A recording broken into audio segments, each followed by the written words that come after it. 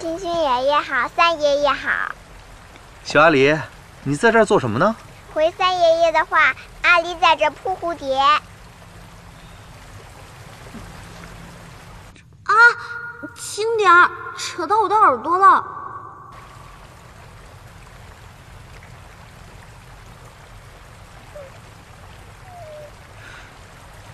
这是我遗失了一方罗帕，找了好几日了。你轻一点儿，帕子它可能会有点疼。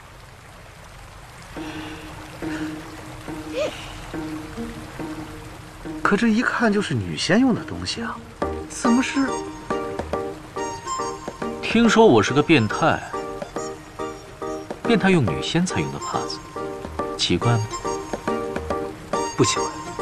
你要这么说，诚然没什么好奇怪。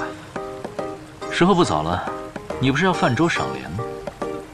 啊，对，午后无风就没了雅趣，现在就去。小阿狸，下次再找你玩。恭送帝君三爷爷。我怎么就鬼迷心窍变成了一方帕子呀？变成一棵树也好啊。就算帝君的修为能够一眼看穿我的障眼法，他也不能够将我连根拔起来再扛回去啊。事已至此，他时常是已经看出来我是什么了。如此作，就是等着看我的笑话。既然如此，我也不能在他面前献出我青丘帝姬的原身啊，丢我们青丘的颜面。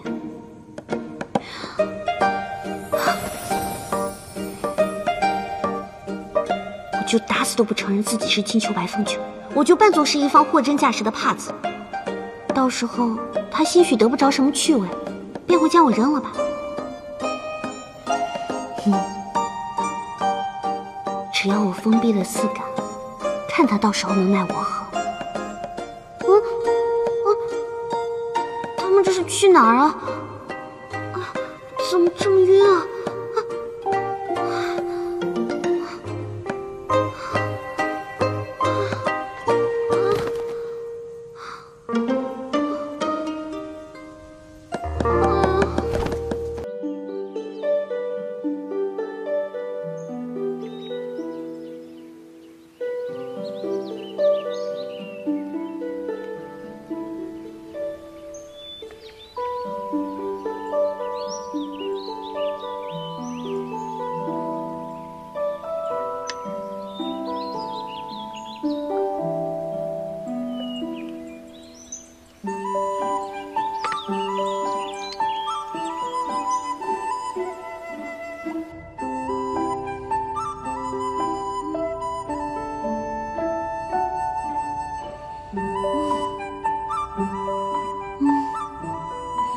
这到哪儿了呀？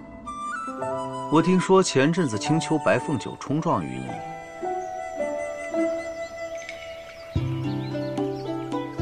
这白凤九可算是这八荒六合仅次于白浅上神的绝佳美人，年纪轻轻就继承了青丘女帝，你还真是艳福不浅。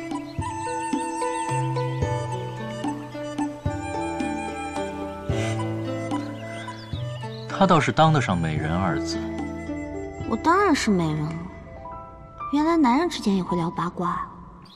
美则美矣，聪明就……我哪里不聪明了？明明是你屡次三番的戏弄我。现在这白凤九也算是名扬八荒六合啊。哦，为何？他曾拒婚苍夷神君，还大闹知月山神宫，毁了苍夷神像，让青丘的白翼颜面无光。这位女君胆大妄为，说不定以后还会做出什么逾矩的行为。如你所说，这白凤九还真擅长丢他青丘一族的颜面。你们现在都敢说我坏话？如果我在你们面前献出我青丘女君的原身来，那这糗事岂不是会被你们传遍四海八荒？丢了青丘的颜面，定讨不了爹爹一顿鞭子。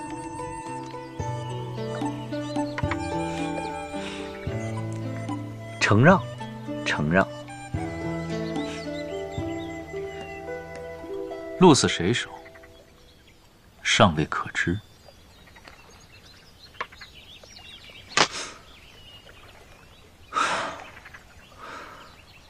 不下了，不下了，次次都输于你，当真无趣。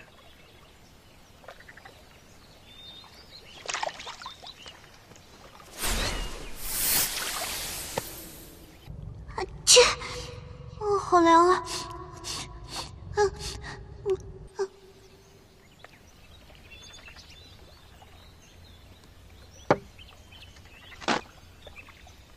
自从昊天塔改造以后，还未操练过。我看今日是个好时候，倒不如操练昊天塔一事，明日再说。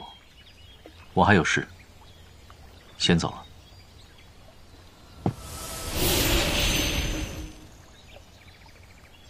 一个愿打，一个愿挨，这俩人还颇有些般配。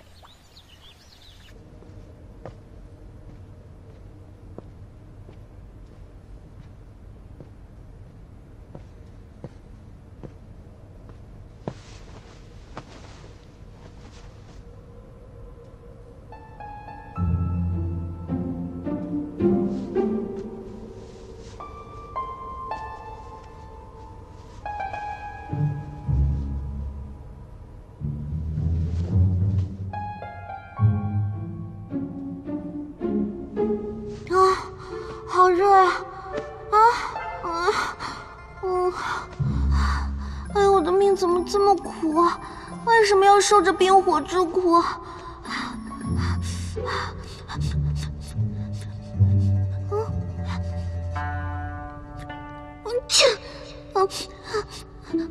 这是什么奇怪的味道？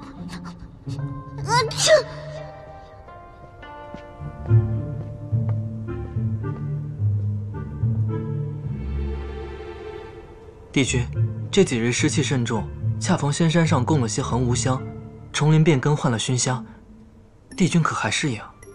恒无香祛湿避寒，携安助眠，倒是不错的一味香料。我虽然不喜欢这个味道，但对它倒是有益。